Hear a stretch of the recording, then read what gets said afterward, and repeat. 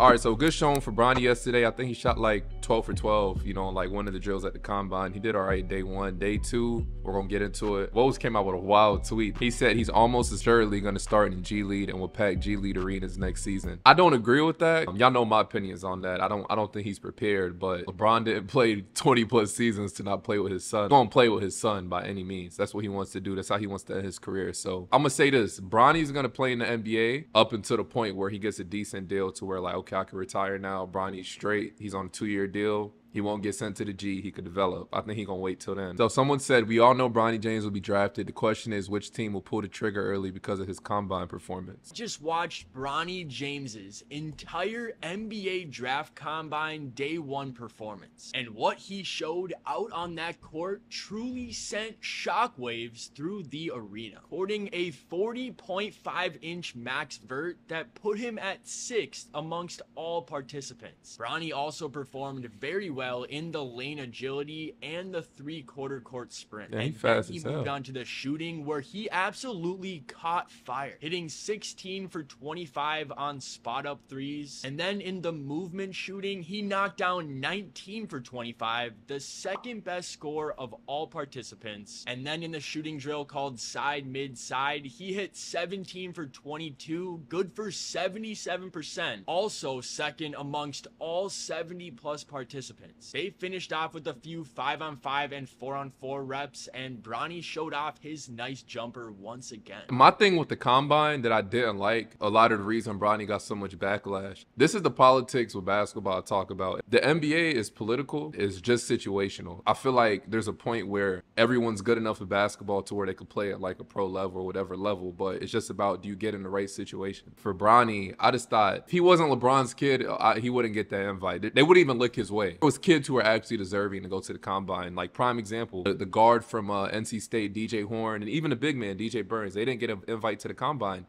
They made it to the Final Four. They didn't get an invite to the combine. That's crazy to me. If you look at all the other Final Four teams, everyone else went to the combine, if I'm not mistaken. Those are two people who are deserving. Bronny's team didn't make the tournament. He averaged 5 points and he got an invite. Then those two kids didn't make it. And there's a list of other people who didn't make it, but those are two notable names that didn't make it. That's my only problem with it. As far as like the talent, like y'all looking at it like, oh, well, he didn't average this amount in college. He didn't do this. That shit doesn't matter because it's political and it's situational. In the first game, Bronny played 19 minutes. He had 4 points, 4 rebounds. The system is structured right now. These kids do get to play against some of the best. That tough floater. But he wasn't playing at a level, and then all of a sudden he started to go to some regional tournaments. Those are his 2 buckets. I know of at least 2 or 3 teams outside of just the Lakers that want to schedule workouts and have meetings with Bronny James.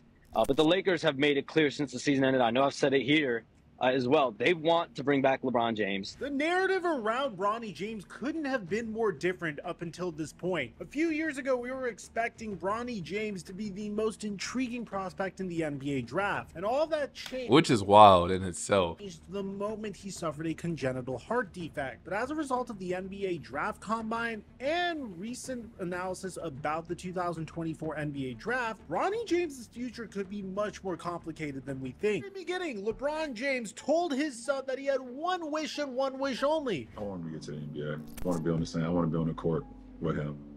I think that would be an unbelievable moment.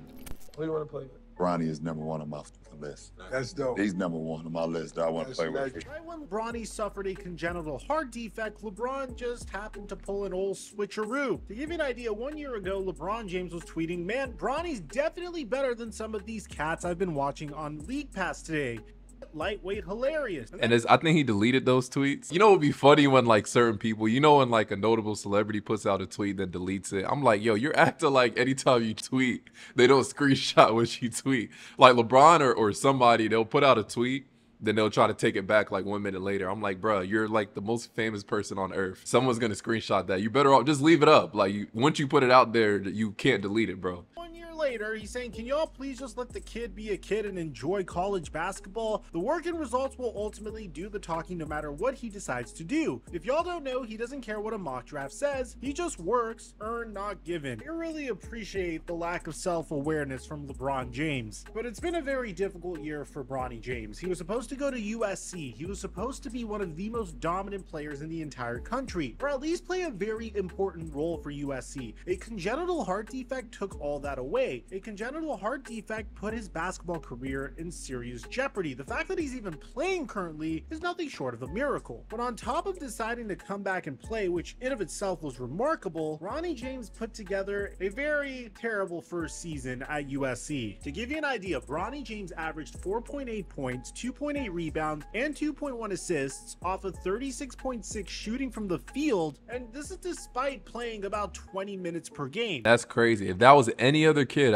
there's probably 100 kids who average those numbers. They wouldn't even get a look. We would tell them, yo, go get a job. What his three-point percentage was, it was horrible. 26.7% from three. Every basketball fan unanimously agreed that Bronny could have used another year. It worked for Donovan Mitchell. Donovan Mitchell's first season at Louisville was practically the exact same thing as Bronny James's first season at USC, playing in about 19 minutes, averaging 7 points per game, shooting 25% from three and 44% from the field. Okay, so maybe not as terrible, at least efficiency-wise, but one extra year at Louisville made all the difference for Donovan Mitchell. He was able to average 15.6 points per game, brought his three-point percentage up by 10% to 35%, and became a lottery pick in the NBA draft. Not rookie of the year though, because that belonged to Ben Simmons. But Bronny James' situation is so much different, because despite his father saying, "Can everybody stop putting pressure on my son?" he's under a lot of pressure to go into the NBA immediately. LeBron James is making history. Putting up the numbers that he was able to put up in his age 39 season has never been done before. The fact that you could go into the NBA and play with your 40-year-old father while he's still averaging over 25 points per game and is shooting his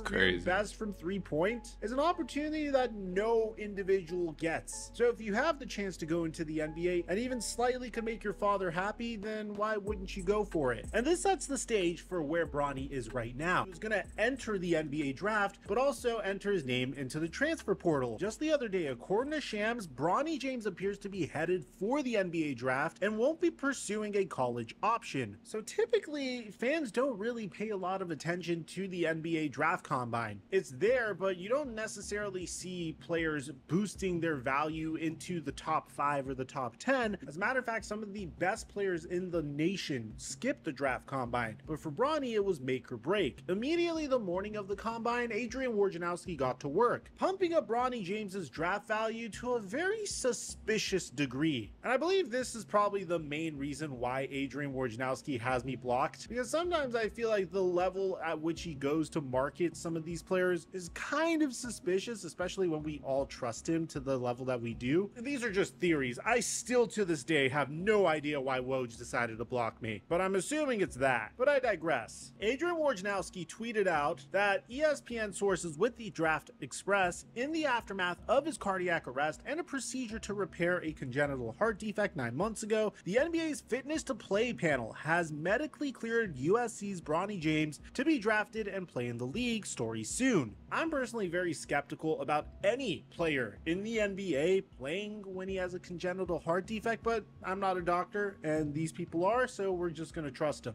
But you'll understand why I think Adrian Wojnarowski's pumping of Bronny James's value is a little suspicious. When asked why Bronny James could potentially go in the first, this is all Woj had to say about it. Yeah, Bronny James is going to have an impact for organizations, not just on the basketball side, but potentially on the business side. He's almost assuredly going to start in the G League. He will pack G League arenas, merchandising, all of those make him an attractive player, whether it's late first round or second round.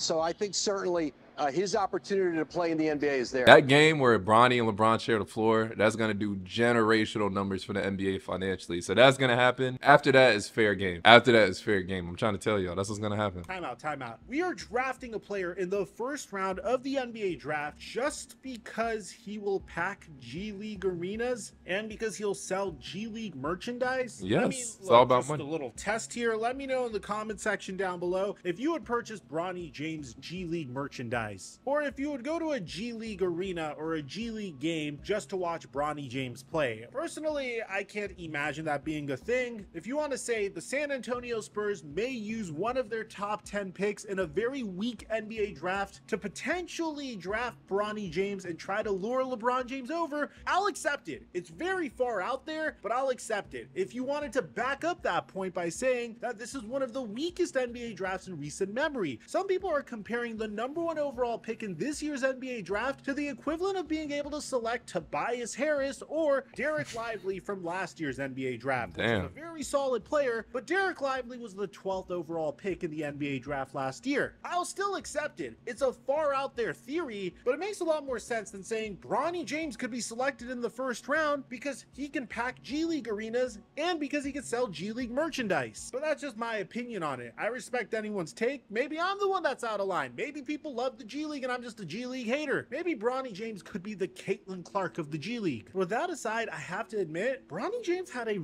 remarkable NBA draft combine. I mean, he went viral on social media for a 40-inch vertical, which put him in the top 3 of the highest vertical leaps in the entire draft class. And on top of that, he was able to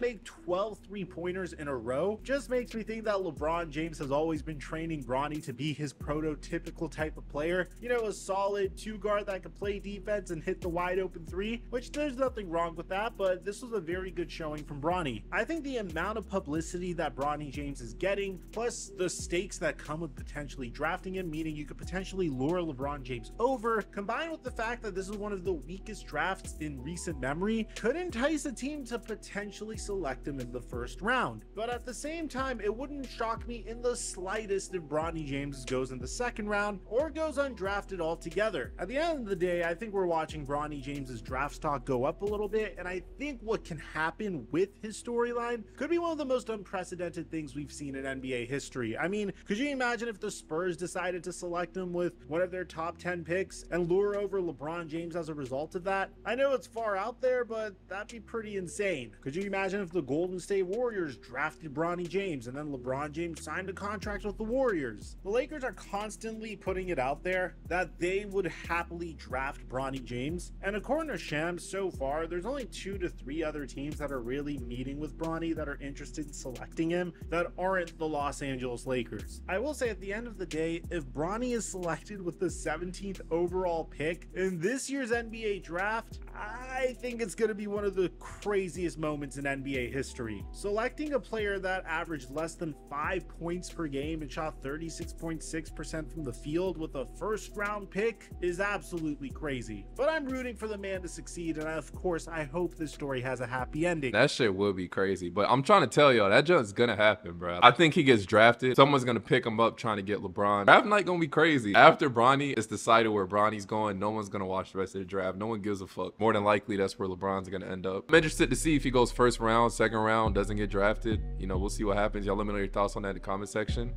And as always, it's your boy.